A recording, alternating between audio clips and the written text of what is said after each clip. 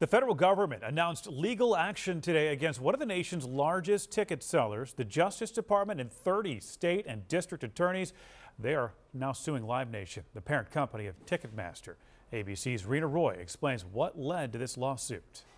After a 2-year investigation into Live Nation, the Department of Justice announcing an antitrust lawsuit against the company. Earlier today, the Department of Justice, joined by 29 states and the District of Columbia, sued Live Nation Entertainment and its wholly owned subsidiary Ticketmaster for violating the Sherman Antitrust Act. The lawsuit accuses the company, which owns Ticketmaster, of creating a monopoly over the concert ticket market through its exclusive contracts with venues. Currently, Ticketmaster controls more than 70% of the market. Our complaint makes clear what happens when a monopolist dedicates its resources to entrenching its monopoly power and insulating itself from competition, rather than investing in better products and services. The legal action comes after the Taylor Swift Eras Tour ticket meltdown in 2022. Ticketmaster's site crashing due to high demand. Tickets are so overpriced that the average person isn't going to be able to go anymore. Customers accusing Ticketmaster and Live Nation of hidden fees and allowing speculative sales. Lawmakers in Washington grilled Live Nation's president. This is all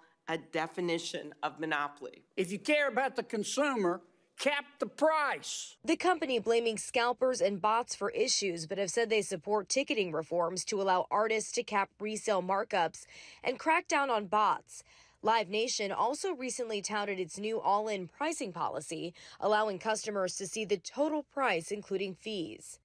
Live Nation released a statement responding to the lawsuit, saying in part it is absurd to claim that Live Nation and Ticketmaster are wielding monopoly power, continuing to say service charges on Ticketmaster are no higher than elsewhere and frequently lower.